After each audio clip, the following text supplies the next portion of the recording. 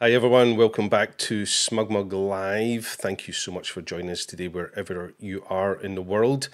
This is episode 79 of SmugMug Live, brought to you as always by SmugMug and Flickr. If you're looking for somewhere to showcase and show off your images around the world with an incredible photo website, if you're looking to store your images in the cloud, or if you're looking for an incredible full-featured e-commerce solution, then check out everything we have to offer at smugmug.com. Or if you're looking to be part of an incredible photo community, then please check out everything we offer over at flickr.com. Thank you so much for joining me today. I'm so excited about having Jill join me in a few seconds, but before then, I've got a few things to ask you to do. Obviously, I would love it if you would subscribe to the channel if you haven't done so already. Hit that subscribe button, hit that little bell notification. That way, whenever we release another episode here on SmugMug Live with an incredible guest, then you'll be notified and you won't miss a thing. And of course, if you're enjoying today's conversation, then please hit that thumbs up button, show your appreciation. It really helps us here with the channel.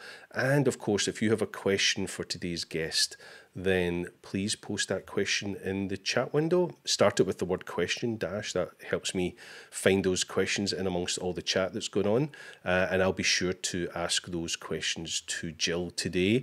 And I see some of you in the chat there already giving yourself a shout out. It's always great to see what part of the world you're joining us from. So get in that chat window, give yourself a shout out, let us know where you are, and be part of the conversation. This will be a wonderful conversation, especially if you post your questions. So without further ado, I'm going to go over to today's guest. I've had to write the introduction today because there's just so much to say about Jill.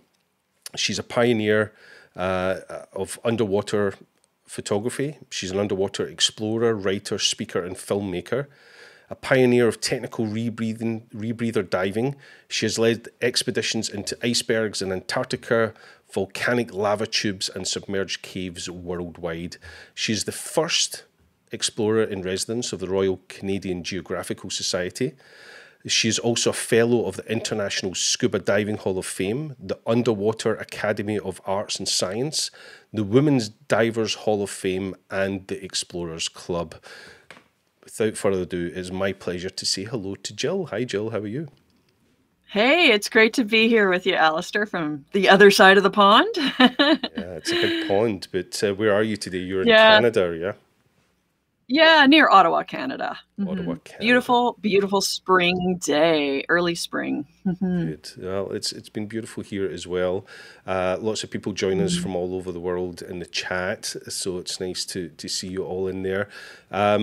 It's the first live stream I've done where I've had to write the bio because I knew I just wouldn't remember all the exact details of everything you've done, and that really is just the small bio. It's just the brief introduction because, man, you have done so many things in the world of diving, cave exploration, and underwater photography.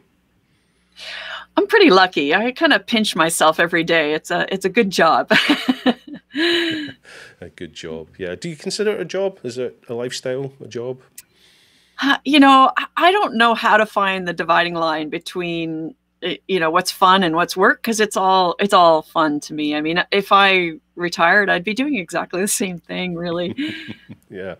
If you couldn't do diving for a living and you retired, what would you do? I'd be diving. Diving, yeah.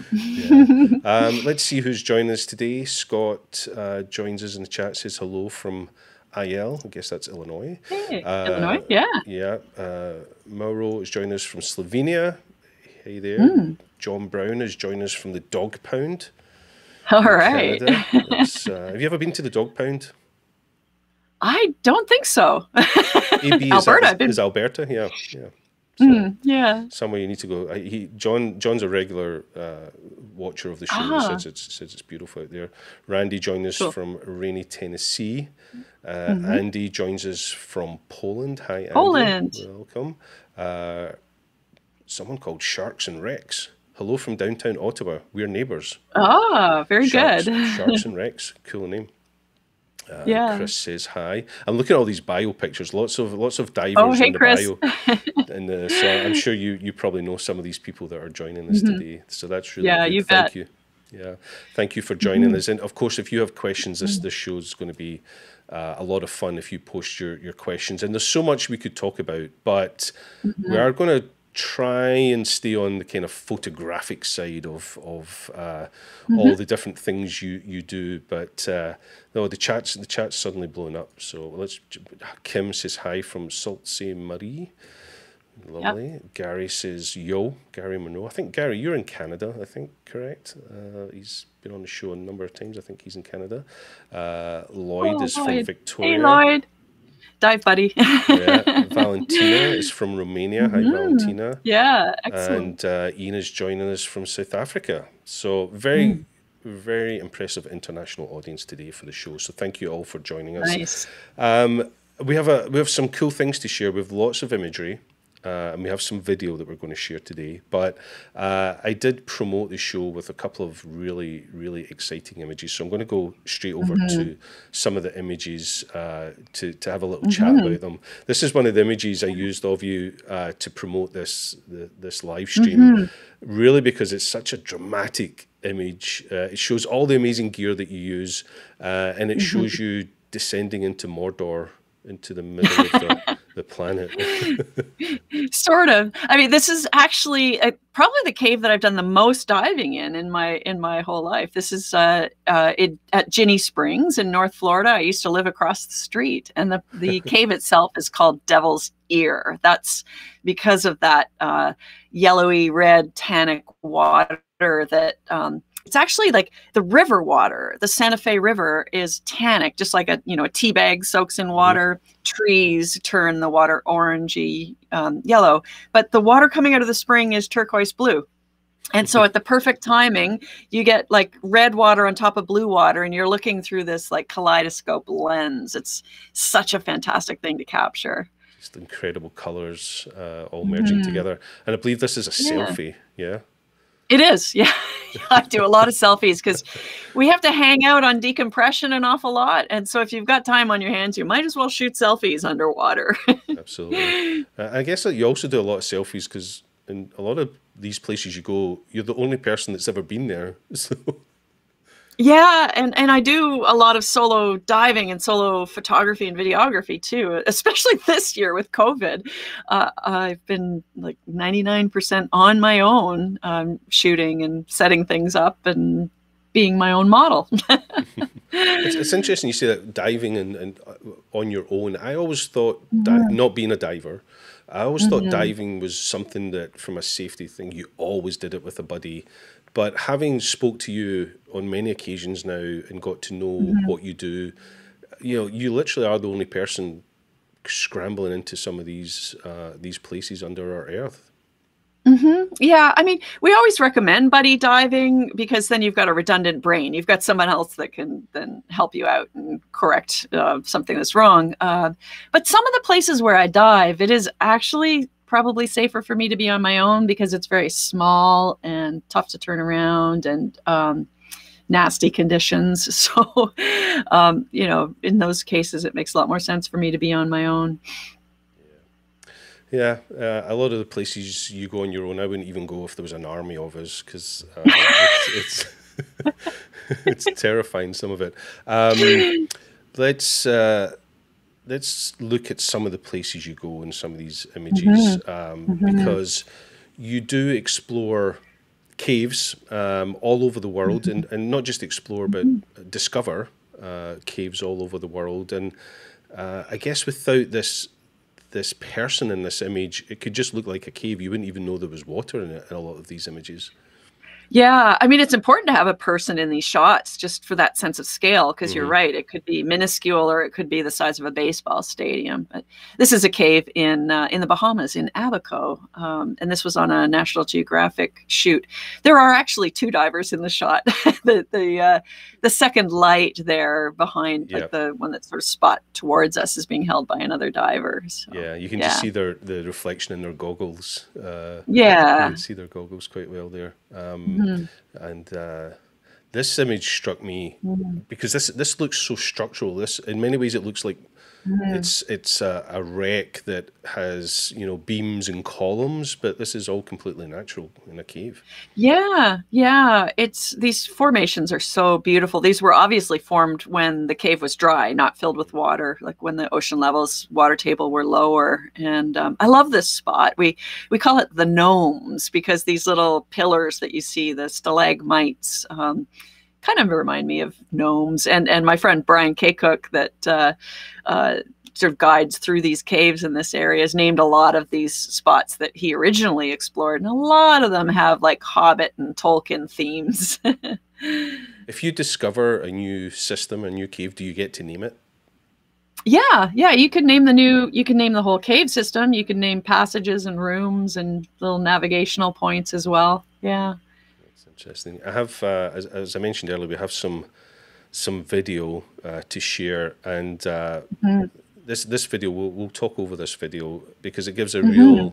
a real sense of the places you go and what you do.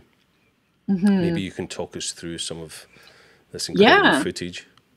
Yeah. So for those that aren't cave divers, I mean, obviously these water-filled passages beneath our feet are completely black. And so the only light in these environments is the light that we bring, either with strobes or continuous lighting. And so if I'm not like setting up on a camera tripod and being my own model, like when I'm working with people like this, I'm training them in how to carry and paint with the lights for video, or you know, how to position themselves in the cave to get the most out of our lights or slave strobes to capture the images. But this is probably my favorite cave system in the world. It's just so beautiful, and it's actually been dry many times in Earth's history. So there's sort of multi layers of formations and really Hmm. cool animal life as well, which I Yeah. also get to photograph. And yeah, And so this I is could go here a apical, yeah. million times.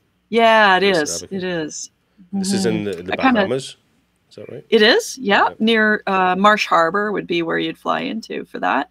And it to me, this is like swimming through a crystal chandelier. Some of the places, like the rooms, there's an area of the cave we call the glass factory. It's so delicate with crystal formations, like the ones you see on the ceiling here, Hmm. that you have to have the best diving technique and just such care so that you don't stir up silt, but also so you don't damage any of these, you know, precious formations that won't grow back until like the sea levels are so low that this cave Yeah. sort of reforms itself. And that kick you do that you can see here, Hmm. that's Hmm. specifically designed so that you're propelling yourself, but with minimum motion, so you don't disturb Yeah. stuff. Yeah. Yeah, we call it the frog kick because if you just flutter kicked up and down the way most people think of kicking, then that disturbs the silt off the floor and even makes it rain down from the ceiling. So we do that frog kick so that we don't disturb or break anything and can just kind of move slowly through the environment and get the shots. So I guess that's something you probably have to kind of learn, because a lot of divers probably just use a traditional sort of kick technique like you would when you were swimming. So you have to kind of relearn how to move yourself. Yeah, here's a funny thing. I mean, we teach cave divers to like bend their knees and do that little frog kick. But if you use a cave diver as a model in your photography, because their knees are bent and their fins are up, and you shoot them head on, it looks like their fins are like kind of, you know, Mickey Mouse ears sticking out of their head. And so, yeah, I sometimes have to take people with perfect trim underwater, like my models, and say, all right, I know that's the right trim, but now we need to make it look right for the camera so you for the don't look shot. bizarre. Yeah. Yeah. Yeah. And then a lot of times you're talking about trying to move and not disturb stuff. We've got lots of pictures we'll get to later with just the amount of gear that you need to take, and we'll get to those. But this image here kind of shows you doing the day job particularly well. Yeah. Talk us through the camera equipment that you would typically have with you. Yeah, so in this case, I'm shooting a Canon 5D Mark IV in an Aquatica housing. So it's a sealed housing. And I've got a couple of Inon strobes on there as well. And then for life support, I'm wearing a rebreather. So this is a little bit different than traditional scuba where you make bubbles. Like this device recaptures the bubbles, scrubs the carbon dioxide out of them, and then and then replaces any metabolized oxygen. So it's a full life support system, like the same thing you'd wear if you were doing a spacewalk.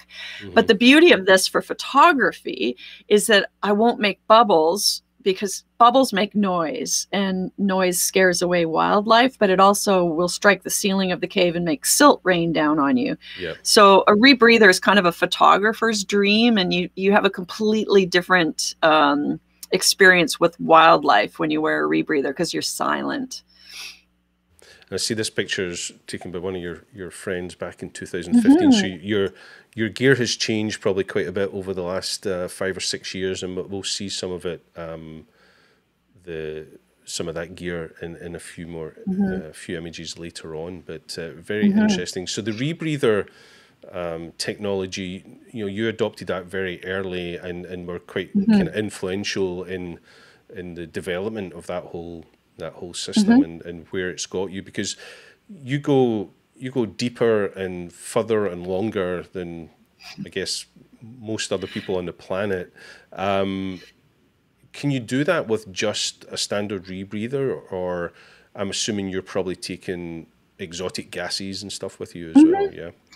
Yeah, when we go deeper than 100 feet or so, we start to really shift the mixes of gas that we're using to breathe. And so we're removing some of the nitrogen, replacing it with helium, lowering the oxygen levels. And all of this is just to provide us with kind of the optimum life support environment for every step of the dive, to extend our range and deal with a lot of safety issues, really, for the slow staged return back to the surface again. Yeah. And you were telling me in a previous conversation about not only needing all that gear, but your photographic gear has to be fairly extensive and fairly robust, because you're going so deep, even way deeper than just normal scuba divers. The pressure starts to activate some of the buttons on the housing, yeah? It can't, yeah. So Aquatica always puts like these beefed up springs on the buttons on my housing, because if they didn't, then when you hit about 200 feet deep, the water pressure itself will actually depress those buttons. And it's like the first time I experienced that, I dropped down and I'm like, hey, my camera's gone into record and I can't turn it off. And then a lot of other weird things started happening. And I thought, okay, we'll just go with the flow, shoot continuously. And sure enough, as I came up from depth, the buttons sort of released and turned themselves off. So now I have all my housings prepped for deep. Yeah, and I know you work very closely with Aquatica and making sure that you have a great partnership there to help each other out. They help you and you help give them great insight, because you go places that most people don't go. So to give some people some insight into my connection with you, I first learned about Jill, like many people, probably through your TED Talk. I'm a great lover of TED Talks, and I go on a lot of explorations, much safer than the explorations you do. I go on these explorations of finding out people after I've been inspired to find out more about them through listening to TED Talks. A wonderful TED Talk. I'd highly encourage everybody to go and search for you on TED and listen to that talk. And then after I'd watched the TED Talk and found out a little bit more about you, I came across this, Into the Planet, your book, which we'll talk a little bit more about later.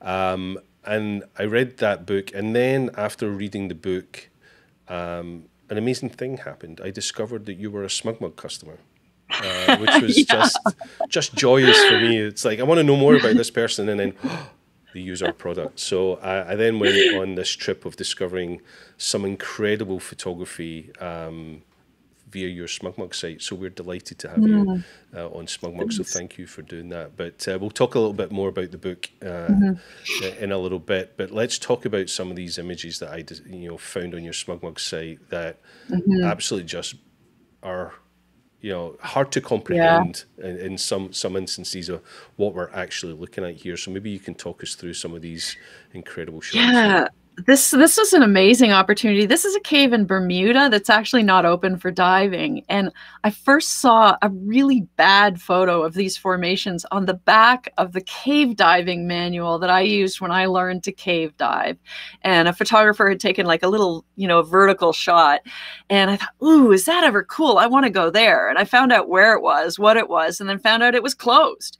And fast forward about 20 years, I actually got permission for like a half day to go there to shoot these formations, because I thought, well, I want to shoot these in a way that really, they deserve, because it's such a remarkable spot.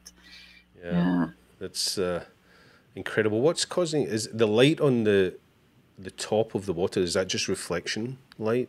So I'm actually under an air bell here. Okay.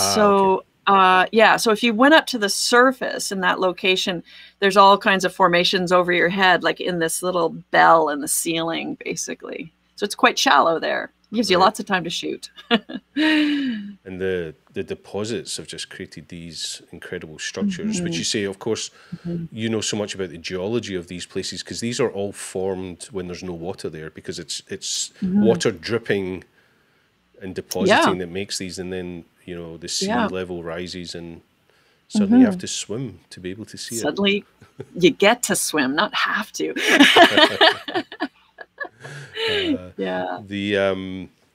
A few questions coming up in the chat, but we'll get to them in a moment. So there's a couple of shots here that are, there's such an unusual perspective for many of us. And I guess a lot of what you do, you see very unique perspectives on this world. Yeah, here I'm literally in a sinkhole. There's a cave system attached to this, but this is the entrance.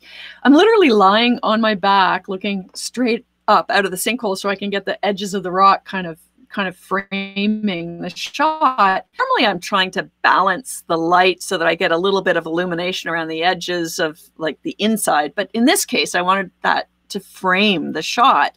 And so I'm actually sort of balancing for what I see, those cypress trees above water there. And it's kind of, for me, a picture that encapsulates the world that I'm working in.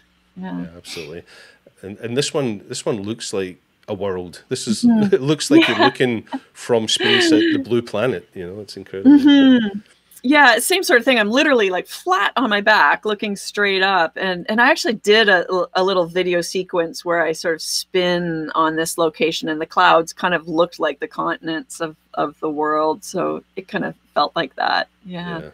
And cool. The surface creates a really interesting lens effect that I love. I love a lot of the split half and halves and looking up in shallow water. Yeah. So how this to me looks like super wide, kind of fisheye type lens. Yeah. But is that the case, or is it also to do with the surface of the water creating this effect as well? It's partly the water. It's a 16 millimeter with a full frame sensor. So it's pretty wide, but yeah, the water does a lot of that effect. Yeah. And you're so when you're underwater with these housing, being a complete novice, or playing a part of a complete novice, when are they fixed lenses, or are you able to zoom on the focal? I mean, you can use a zoom. Like a lot of people use like a 8 to 15, 12 to 35 or something like that. I prefer just a wide, like 16 millimeters, really great, I think. Yeah. Because as soon as you add the zooming function, then you're also adding some more gears and things to the whole system, and another extension tube, and more weight, more things to go wrong. That's right. Just more details. So just a prime lens, and that's cool. You mentioned you do a lot of wildlife, but this is a lot of wildlife in just one shot. Yeah, this is off the coast of Newfoundland in Terra Nova National Park. We just came across a jellyfish bloom. So a jellyfish bloom is this congregation of jellyfish, like in the millions. And these are moon jellyfish. They don't sting. So I rolled off the boat right in the middle of them. And it was kind of like being in a bouncy ball house at IKEA, except these are all sort of squishy. But there were so many of them. Like, this is actually not the densest Yeah. group of them. They were so thick, I lost my buddy in the jellyfish, and my buddy would just kind of appear once in a while. It was kind of cool. Well, I think we can give people a little bit more sense of just exactly how this felt by sharing a little video. Was this video? I'm assuming this is a selfie video. Yeah, I do a lot of that when cool things happen, when I'm swimming with jellyfish or sea lion or other things like that. Let's play this video. Yeah. Yeah, there you go. Swimming in jelly soup. Yeah. I'm glad you said now that they didn't sting, because when I first watched this, I thought, you do have some exposed skin there, but you know what's funny is, like, every once in a while, in amongst all these moon jellyfish, suddenly out of the moon jellies, I would see a bright red. It's a different kind of jellyfish that does have stingers, and so I'm like, get away. Don't want it to be a man of war or something like that. So, yeah. And then it's not all wildlife and caves, but a lot of man-made structures as well that end up at the bottom of our oceans. You've done a lot of wreck diving. Yeah, this is a shipwreck in Newfoundland that was sunk in 1942 by German U-boats, and it's cold water, so this is minus, well, actually probably 2 or 3 degrees maybe in the summertime there. But I just think this wreck is so spectacular, because you get off the bow of it and get this view that's just breathtaking when the visibility is good. Yeah. And again, another diver for scale. I guess scale's something we spoke about a lot, because sometimes it is difficult in these places where you are without some kind of human element to really know whether this is just a tiny little boat or whether this is a huge, ocean-going vessel. So, and the same with cave systems. Absolutely. I mean, people don't have a conception of the scale of these places, and so it helps to put a model in it. I'm just having a little look at the questions here. There's a few questions coming, so let's jump to some of them. Some of them I've got some images coming up, so I might come to some of these questions out of order. So don't worry if I'm not getting to your question straight away. Scott asks, hi Scott, thanks for your question. With extended diving, do you ever find battery life an issue? If so, do you have a means to extend your camera or flash batteries? It kind of depends on the camera. So some cameras eat batteries a lot more than others. And yes, so certain housings we've had to kind of carve out ways to squeeze in an extra battery pack. But for the most part nowadays, we have much longer lasting strobes. We get a lot more fires, like, 250 or more fires out of a strobe, or even, a couple of hours out of a really long-lived video light. But back in the day, even 10 to 15 years ago, there were some video lights that I used frequently that might have 10 or 15 minutes before you needed to get another one. And so we would carry and stage multiple lights that were the size of tanks or bigger into the cave system, so that we could drop off one that was used up and pick up another one. Yeah. How long can you stay under for? What's the longest you've stayed under for? I mean, most of my dives are in the 1 to 3 hour range, I would say. But it's not unusual for me to do, 4 to 6 hours on a really deep technical dive. And the longest mission I ever had was 22 hours. So, yeah. 22 hours underwater? So, it was a kind of a complicated dive where I did 5 hours of bottom time at 300 feet. So that's for the divers in the audience. And that needed 17 hours of decompression. And some of that decompression was done in a dry habitat, but I wasn't back safely, on the surface until 22 hours. So using like a bell chamber that's submerged to decompress in. Wow.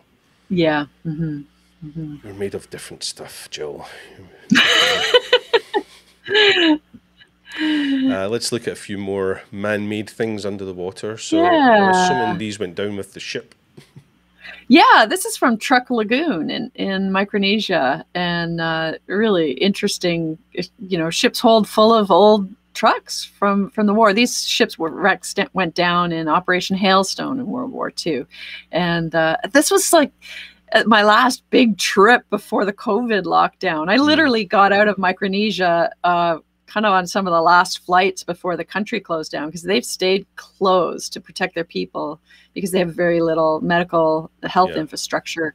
So I was quite grateful to have this opportunity to dive there and get home. And it might be my next huge trip, you know, because I'm going back in January 2022. I hope there's stuff before then, but you know, we're all waiting to see what happens with vaccinations. Yeah. And like all photography, this image is, you know, is secret is the lighting. So this image, is that a light that you've placed, or is that another diver? Or yeah, so I actually put the light in the cab of the truck, and I've got like smaller lights on the camera. The biggest challenge in this is when you're inside a shipwreck, there's so much silt to stir up that it's very hard to keep things clear. Again, if you exhaled any bubbles, they'd hit the ceiling and the silt would rain down on you. But one errant fin kick in this spot and you're kind of screwed. And I'm literally like kind of squeezed between the wall and the trucks and got the camera, and I'm kind of going, click. So is this tight, the kind of passage. Kind of perfect shot, that perfect spot for a rebreather, just because there is so much silt and just makes it less likely to stir up all the silt that's there. It really helps. You mentioned earlier this kind of half and half shot. This is kind of cool. Yeah, this is up in Tobermory, Ontario in Canada. This is actually one of the very first shipwrecks I ever dived on, called the Sweepstakes. It's only in 20 feet of water. And people drive over this in glass bottom boats today to look at it, or they snorkel. But for me, it's kind of the perfect opportunity to take one of those shots where you get the above and below and a sense of both those environments. And it's tough to get the exposure right on these shots, but quite rewarding when you do. Yeah, really cool. And then your photography isn't all underwater. You obviously, you're in some of the most incredible parts of the world, and you do a lot of landscape and travel and wildlife as well. Yeah, you know, and I like to use my photographs to communicate about important issues, water issues, climate change issues. So, you know, working in these ice environments, I feel like every time I take a picture, either underwater or topside of an iceberg, that this is an endangered species. I mean, our cryosphere is disappearing. And so that's how I kind of looked at this shot. Even it's like, all right, this iceberg is actually down in Newfoundland. It's drifted down from the Arctic in the summertime, and this would be, I guess, probably late June when I photographed this. And you know, within a matter of days, this particular little bird, you know, dissolves away and melts into the sea. So nobody else will ever take a picture of this. Yeah, definitely a unique opportunity when you're photographing icebergs. Lots of animals in your world. Yeah, these are whale sharks. So this is in Holbox in Mexico, and these whale sharks are about the size of a school bus if you've never had a chance to see them. And it's a shark, but there's no teeth. They kind of suck up the ocean like a Hoover vacuum cleaner, and you know, take the fish and let the water run through their gills. And they are magnificent. Like they have polka dots all over them. And when you first spot them below you in the water column, you're struggling to focus, and it's like, is that polka dots? And it's like, it looks like stars. And then suddenly it starts to take form, and you see, oh yeah, it's a whale shark. How cool. And they're more fixed on feeding than on you as a photographer, so you can get quite close to them. Yeah. Probably one of the more dangerous animals you're likely to encounter. And yeah, pretty close. What was this encounter, and how did that happen? I was actually filming a documentary in the Arctic called Under Thin Ice, and I understand from my colleague that I was the first woman to jump in the water with wild polar bears and walruses to film them. But my colleague Mario Sear had been doing this for about 20 years. And our plan was to get in the water and for me to shoot him shooting the polar bear swimming over our heads. So this is the last shot you get before you like just very quickly descend underwater, because when a polar bear is swimming at you 10 kilometers an hour, which they do, they're coming for a meal. And yeah, I don't know if I'll do that again. It was extremely dangerous. Yeah, they've only got one thing in their mind. Can they dive particularly well, or are you pretty safe under the water? Yeah. Well, you know, I have had them dive after me, but only, you know, maybe to, I'd say maybe 4 or 5 meters deep. But one of my colleagues, Amos Nachum, claims that he's had one chase him all the way to 20 meters. Wow. So I can't even imagine. I would have absolutely crapped myself. Yeah. I'd assumed with like all that fur and the air trapped in it, they'd be super buoyant and wouldn't be able to get down that far. But yeah, note to self, if they can go 20 meters, then geez. I imagine a skinny bear can dive deeper than a blubbery bear, like, one, because it's more negatively buoyant, but 2, because it's hungry. And quite frankly, I mean, these animals used to hunt on the ice, and now they have to hunt in the water because the ice is disappearing. So, you know, hunger teaches you all kinds of new things. Desperation. Yeah. Going back through some of the questions here before I lose track, there's quite a lot.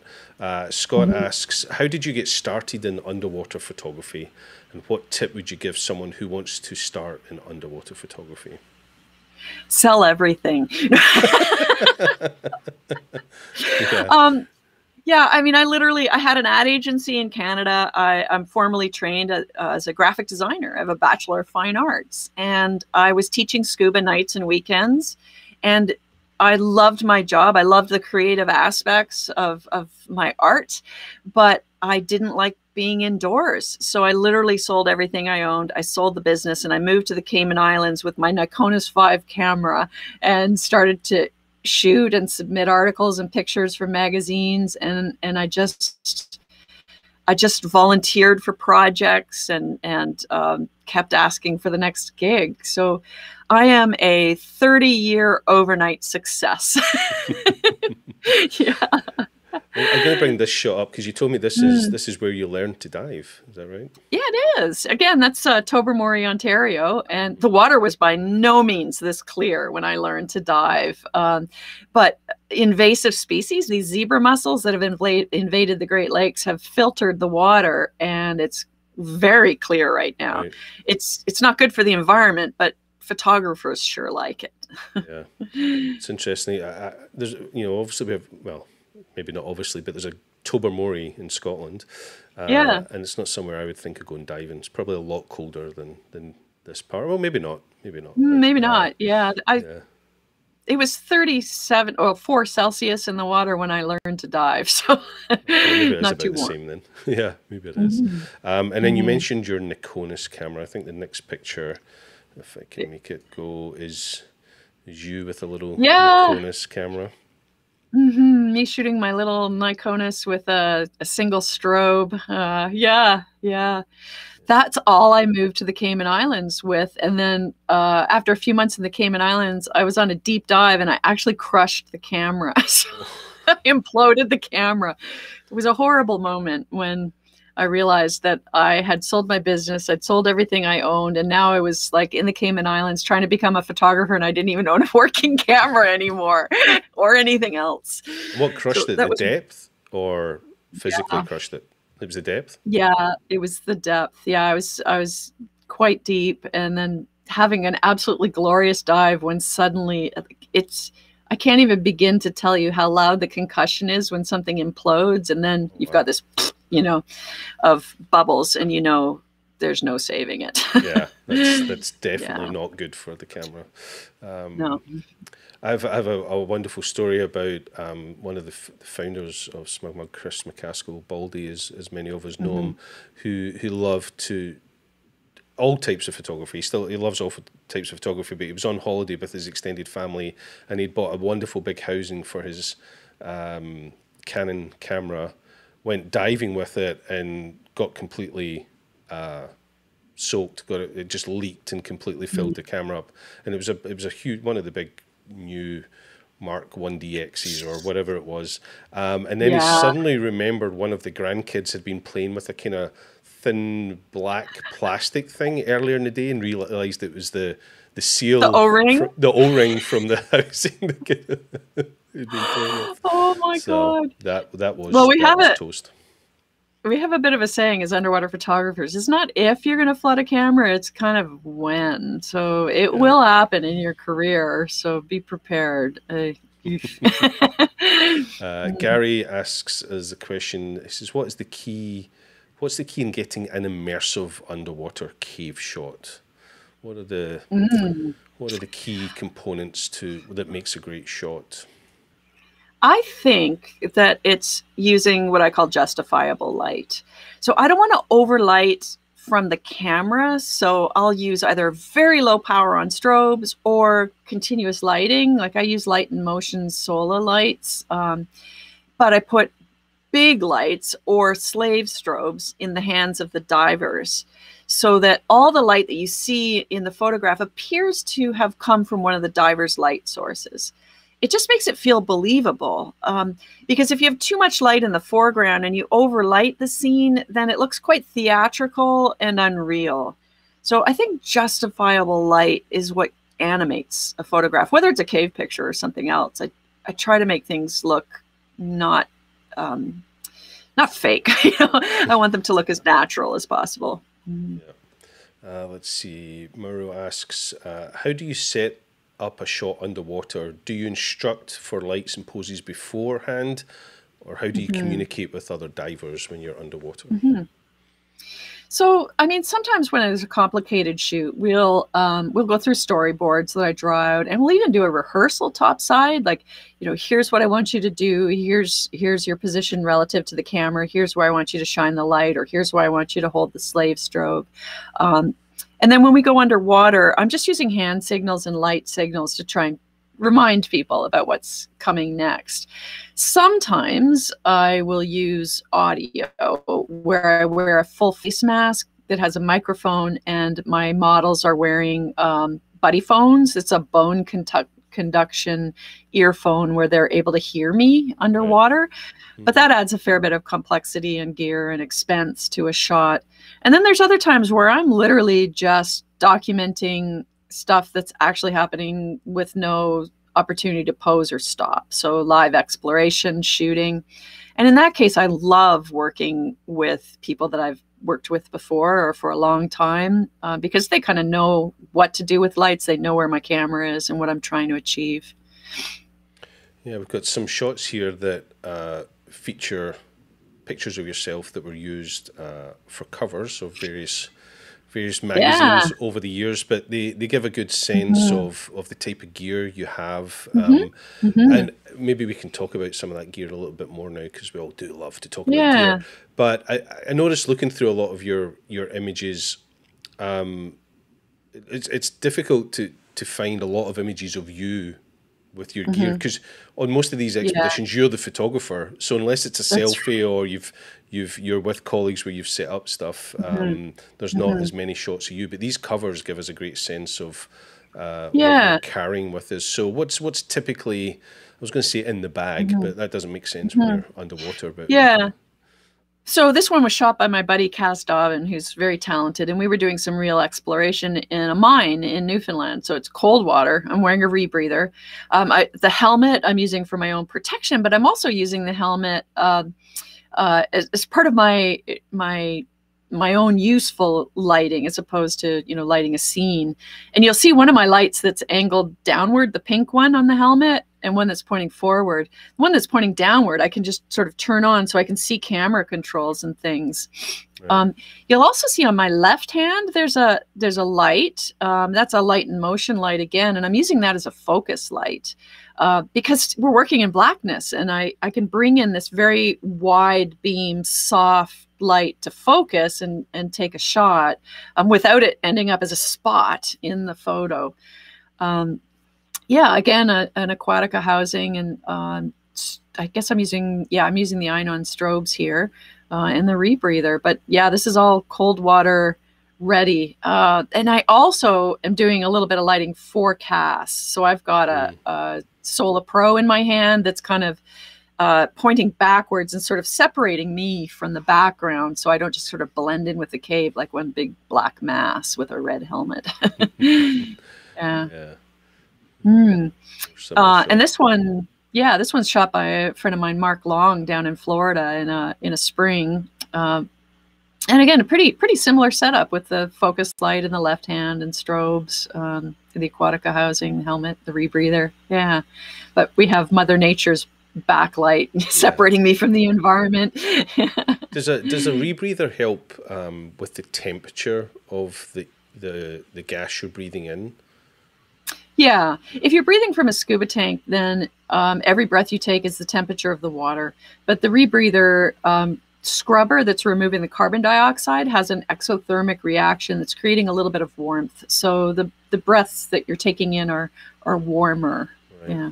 Interesting. Guess that can be beneficial in certain parts of the world, which we'll get to eventually. I think there's another cover shot here. Maybe not. Yeah, that's a selfie actually on Deco down in Cabo San Lucas. Yeah. Well, I'm going to go back here. There was a short question from Gary who says, when you're underwater, are you chimping when underwater? Are you looking at all your shots? Or how are you framing the shot? So can you see the back of the camera? Can you see the screen through the housing and check out what you're photographing? So here's a trick with when you take a camera underwater, the LCD lies, right? Because it's calibrated for topside use. It's calibrated for daytime lighting. So when you go into an underwater cave, a completely black environment, if you were using that to judge exposure, then everything would be underexposed. So you've got to use the histograms to expose and just use the LCD for your composition, basically. Otherwise, you're going to be very disappointed with what you bring back. Now, so you're framing using the LCD. You're not looking through the viewfinder. Oh, actually, I am sometimes. So in fact, that camera, I have a 45-degree viewfinder on it, so that I can just look down into it. As you're swimming along, you want to be able to look down into it as opposed to it completely blocking your face. And then sometimes I also have a monitor on there. So I have an Aquatica monitor that helps me to see even better, especially with my fading eyesight over the years. Something I was going to ask you, a lot of the images I see of you, do you have bifocal goggles, mask? I do, yeah. I wear pretty heavy reading readers, so I have readers that are ground into the underwater mask so that I'm able to see all the menu commands, controls, and things like that. And yeah, I did notice that. I guess it helps you look down but see into the distance when you're looking ahead. I've queued up another photograph here because this photograph I find amazing. And I get, is this how you discover some of these incredible caves and cave systems that just look like a puddle on the surface? Yeah, this is a wild location. This is in Egypt, close to the Libyan border, and I led an expedition there for National Geographic right after the Arab Spring. A terrible, terrible time as a woman to lead an expedition in a leaderless country. Yeah. It was pretty crazy. But here I had spotted these sort of spring vents on Google Earth that I wanted to go see. And it turns out like these vast water bodies created by Russians that were drilling for oil in the 80s. They accidentally struck the fossil aquifer there, and the water spewed out into the environment, in some cases like geysers, creating these vast lakes that then evaporated, and this salty mud crust formed on the surface of these lakes. But where the spring vents are still pumping out warm water from inside the earth, we get these little sort of blue hole openings. It was a bizarre environment. And I was just sticking my head in the water. But it's despite the fact that it's the Sahara Desert, it's January. So it's about, I don't know, 14 degrees maybe in the water there right then. And I was expecting much warmer water on that trip. So that story you've told us, you've heard about these geysers and this spring water coming up. Does that just set your brain in motion of there may be a cave system there that I could go discover? And is that how you find these caves, just through local stories and local information? Yeah, a part of this was like that childhood wonder about, okay, there's oases in the desert, like water in the desert with palm trees that grow things. How is that happening in a place that doesn't rain? And I just, thought, where does the water come from? And that's where the research began, and then linked up with stories of Alexander the Great that described some of these oasis springs. And next thing you know, I'm pitching to National Geographic to go there and look at them myself. Okay, let's look at some more questions here. Sharks and Wrecks. You definitely have the best title and best name today. How do you balance the storytelling of the shots versus the aesthetics, or are they the same? Do you favor one over the other? What a cool question. I always say to people that they say, well, what kind of camera do you have? You must have a really good camera. That's a beautiful shot. I'm like, you know what? It doesn't matter what camera you have. It is about the storytelling. Like your shot, whether it's shot on a great camera or a GoPro, the good shots are the ones that tell a story immediately to the viewer. So yeah, I think storytelling's pretty important to me. Plus I like to write, and so it's a marriage of those still images and the writing, or the video and the narration that I find important. I mean, I'm kind of that little girl in kindergarten that still loves show and tell. And Shark and Rex also asks, could you recover any photos from the crushed camera? Oh no! See, that was a film camera, yeah. And it literally, like, all it takes is for a button to implode to fill a camera with water, right? And in that case, it was film. So yeah, there was no recovering that. If you flooded a camera today, then your card's going to be okay, even if it was in salt water. Just rinse it out in fresh water, dry it off, and you'll probably still have access to all your images. Another benefit of digital, when you do flood your camera. Don't say that. I definitely don't want to flood I got a new camera coming. I'm so excited. Yeah, well, let's talk. We'll get to that. Let's talk about some more of the gear, because I've pulled up some shots here that really demonstrate the hundreds of kilos sometimes that you're carrying just to stay alive and do what you do, and then adding camera equipment onto that. So I have a whole bunch of images here that showcase you. This was shot by Sandy Spurl in Newfoundland when we were on a project exploring this the Bell Island mine, and part of my job obviously is all the documentation underwater. We were doing some shooting for Discovery and documenting this mine, and Sandy came along one day and just shot some incredible photos of us in action, getting ready for dives. Yeah, it's a lot of gear. I guess there's a lot of work that happens way before any of the diving, right? All the preparation, knowing what you need, but then just lugging it all there and literally carrying stuff. Yeah, in this case, it's a bit of a lug down into the mine, and we have a lot of people helping us too. Yeah. Outsource all that if you can. Yeah. Let's see if I can get this to move forward. Here's you just with your camera gear.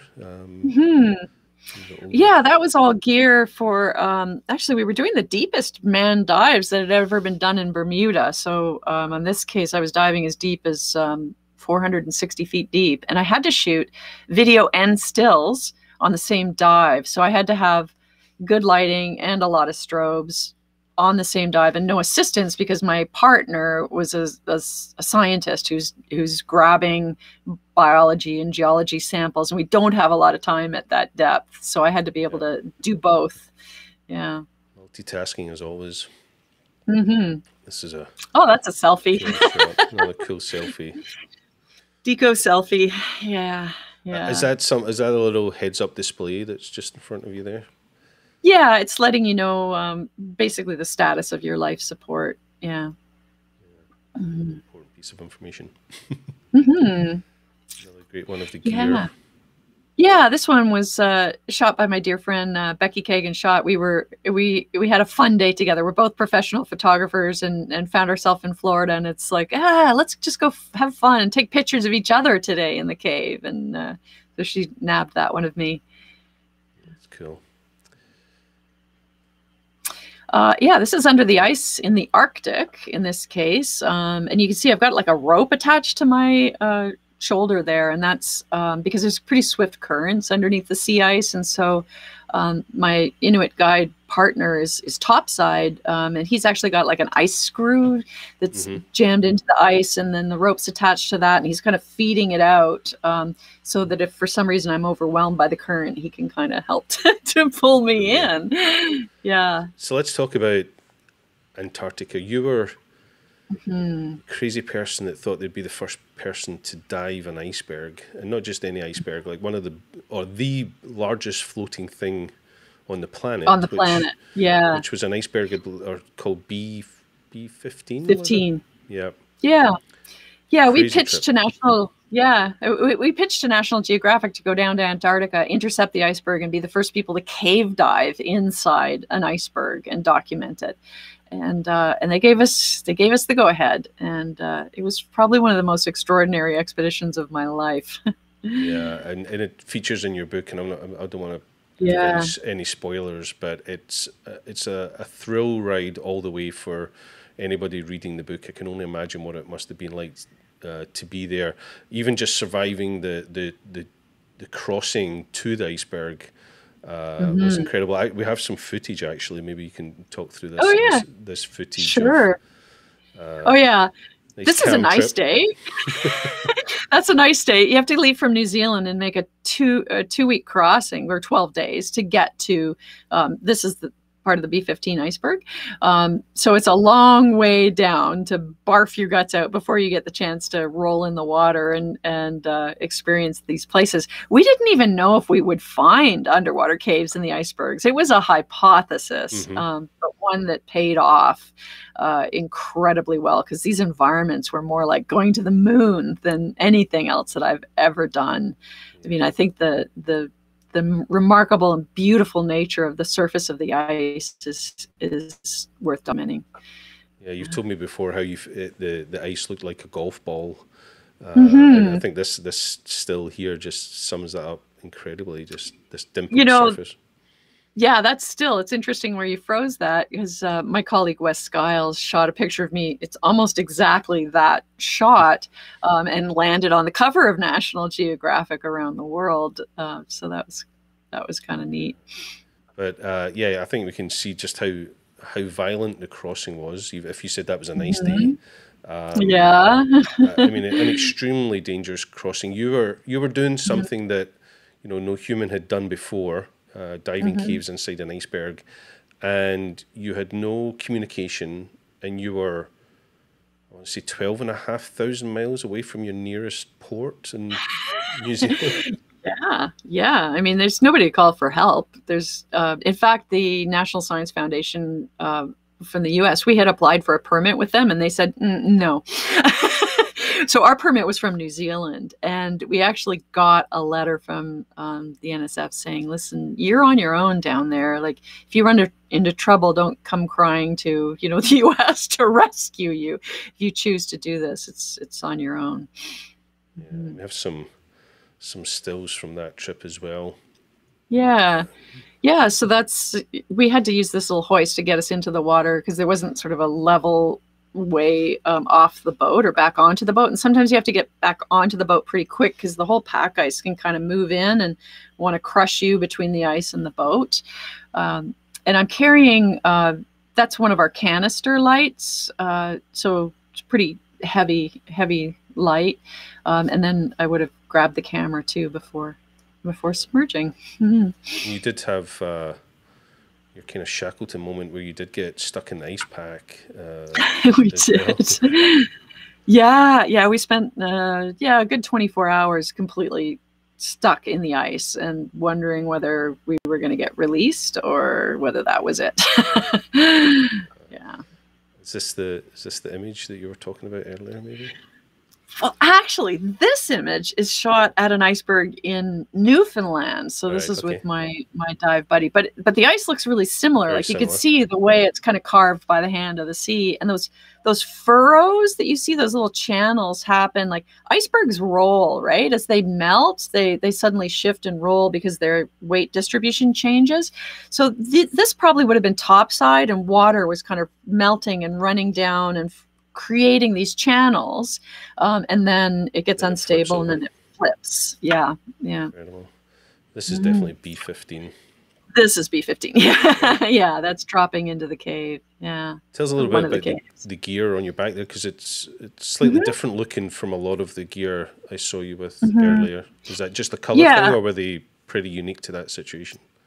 It's an earlier rebreather. It's the Cislunar Mark V rebreather. And on the back, I've got mounted one of the battery packs on the right for one of the lights. I'm still carrying, like you can see, a sort of gray canister that's being carried on the right too. That's another light. And then on the left, there's a battery strapped on there that's actually fueling a little bit of a heating pad that's sitting on my kidneys. It's trying to stave off some of the chill. It's really cold. Trying unsuccessfully.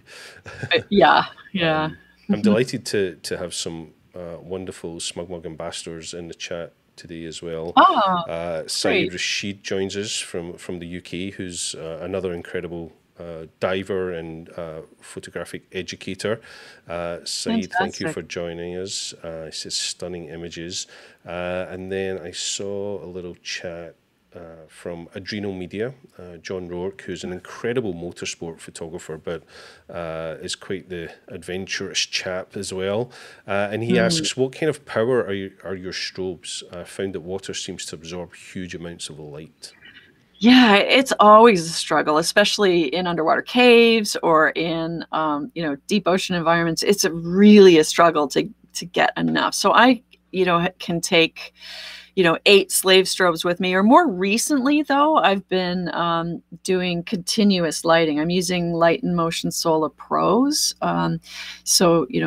15 to 30,000 lumen range stuff. And I'm really excited that my newest camera that's on the way is a Sony Alpha 1, which is going to give us some good low light.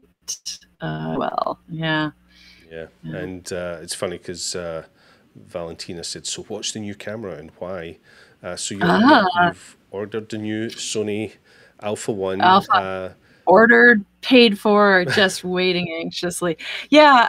So I often am in the situation where I have to shoot both stills and video on one dive. And that has required me to carry 2 camera housings underwater. And I've got, a good way to kind of balance those. Like I clip one to my butt and balance it on the back of my legs while I'm shooting with the other one, so that I get the best stills camera and the best video camera. But the Sony Alpha 1 is going to do both in the same housing. So that's kind of exciting for me. And the capabilities are off the charts. The autofocus and everything is going to be, I think, useful underwater, where sometimes autofocus is a real challenge underwater.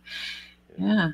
Look forward to hearing all about it when you get it. Got a few more images. I'm conscious of the time, but you are someone who likes to tinker and work with your gear. And you told me that the first thing you asked for when you bought your gear was a schematic of your regulator. But you like to get into the guts of things. I'm actually making rebreathers here. So I was up at the Interspace Research facility making megalodon rebreathers for a Hollywood movie called The Cave. And I decided that was the technology we were going to use for the movie. And I phoned the manufacturer and said, hey, we need to buy probably 12 to 15 of these rebreathers. And he's like, well, great, we'd be thrilled with that, but we don't have 12 to 15 on the shelf. And if you need them, you're going to have to come help build them. So yeah, I ended up there, and it was the best way to really completely immerse myself in that technology and know the rig, so that I could repair them all through the 8-month process of making that movie. Yeah. So you mentioned movies. You're a filmmaker. You're a technical expert for a lot of films, and you know you've directed and shot your own films, but you've also worked with some interesting people, such as James Cameron. Yeah. So one opportunity I had to work with a wonderful, incredible fellow Canadian, James Cameron, and this was when he was shooting the pitch trailer for the movie Sanctum and testing the cameras for Avatar. So we had the opportunity to, I had the opportunity to take him on his first cave dives and then also be his stunt diver for the pitch trailer for Sanctum, which was really fun. He is the hardest working person I have ever been with. I mean, he does not stop.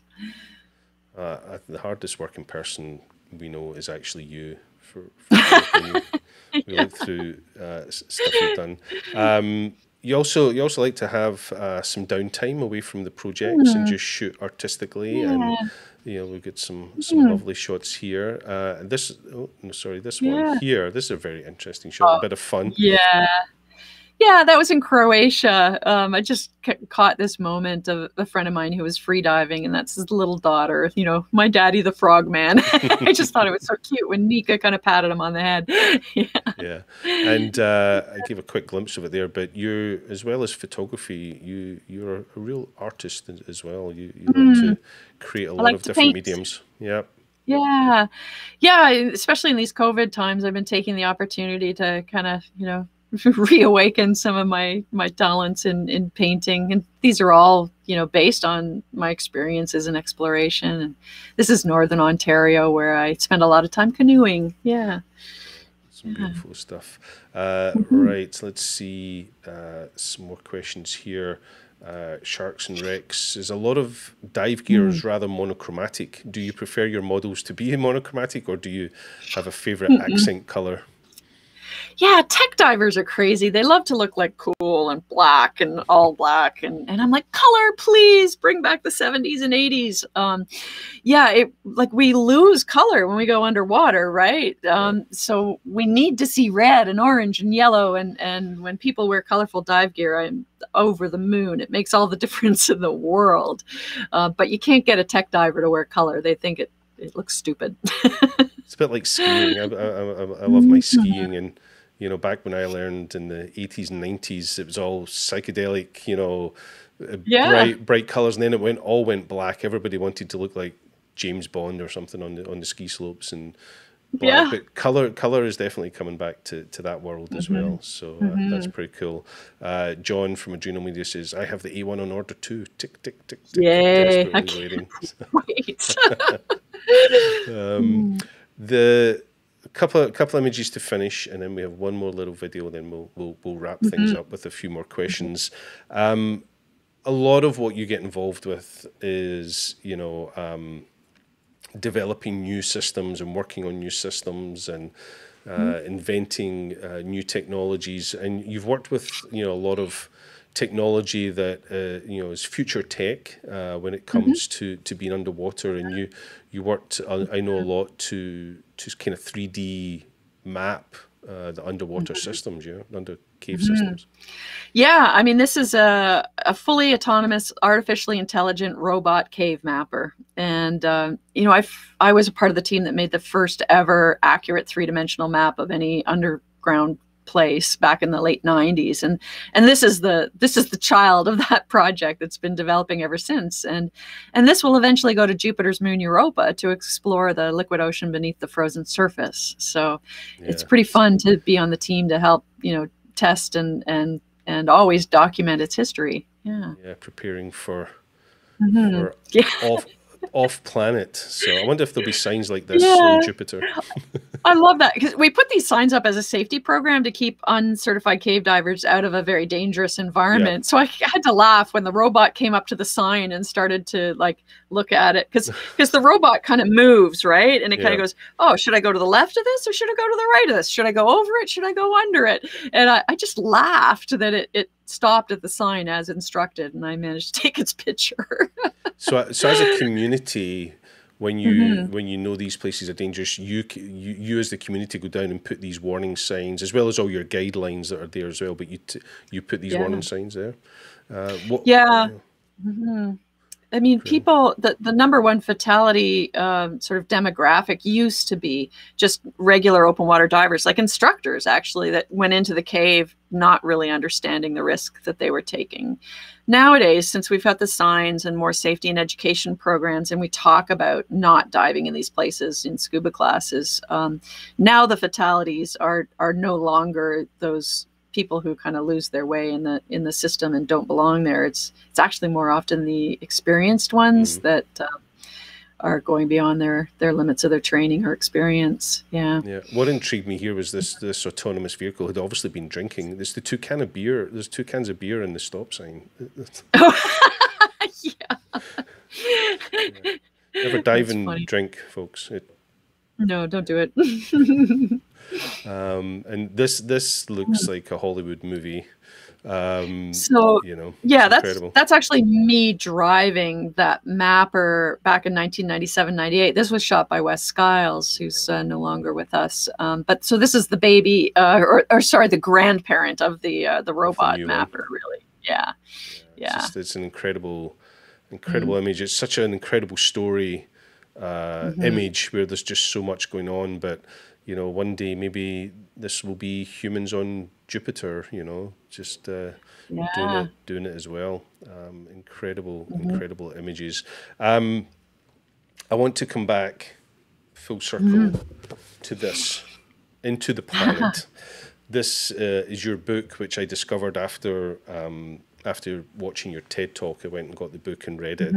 I want to encourage everybody that's watching today to go get this book from Amazon or wherever you buy your books and read it. It is an incredible, scary thriller, edge of the seat, story of your life. I could not put it down. It was absolutely incredible. And I was terrified for most of it. Good. But to think that it's your memoir and, the realization that, having spoke to you, that, just the situations you've been in, the loss and the grief you've had to go through within your community, the number of times that, it's nearly been your own life. It's an incredible read, and I'm glad you're here to write the memoir and let us know all about it. Thanks. Yeah, it kind of ended up being a bit of a memoir for the time. I mean, although it's my expedition tales and my life story, it's really about fear and uncertainty. And I think so many of us are dealing with fear and uncertainty in our own ways right now. So I guess the timing was right. Yeah. And we have a little trailer for the book, which sums up a lot of what we spoke about today. It's some great imagery in it. So we'll play this trailer and then we'll answer a few final questions.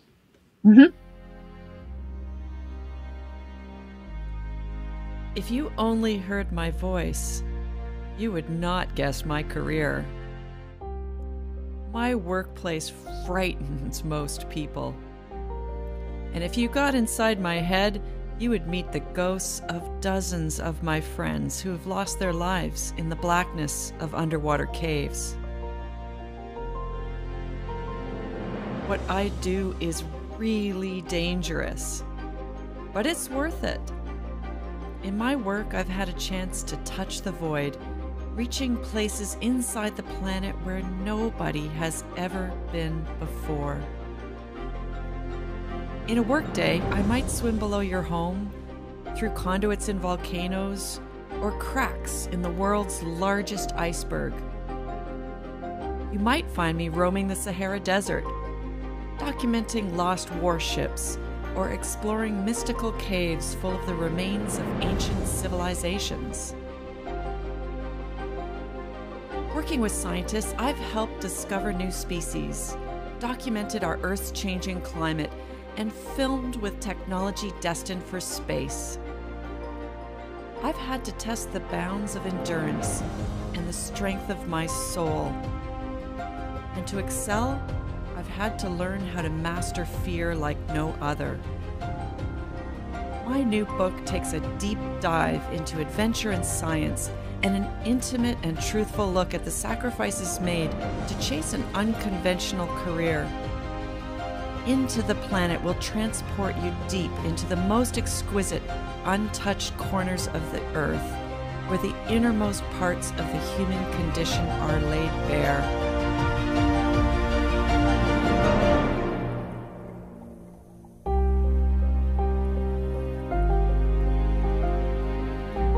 To say, Jill, this bit right at the end is where I get super claustrophobic.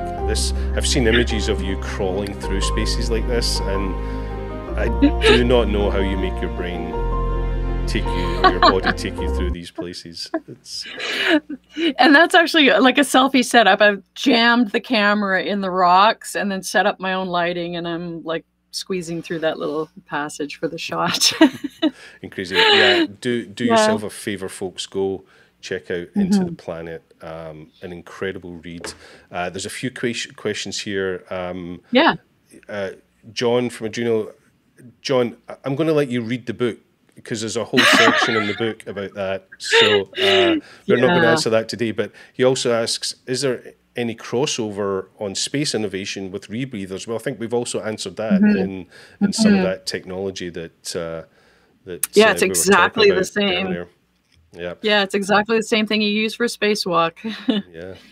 And now, inventing technology and innovation that doesn't even need humans. They're going to go do it autonomously, which is incredible. Gary asks, where have you not dived that you still want to go?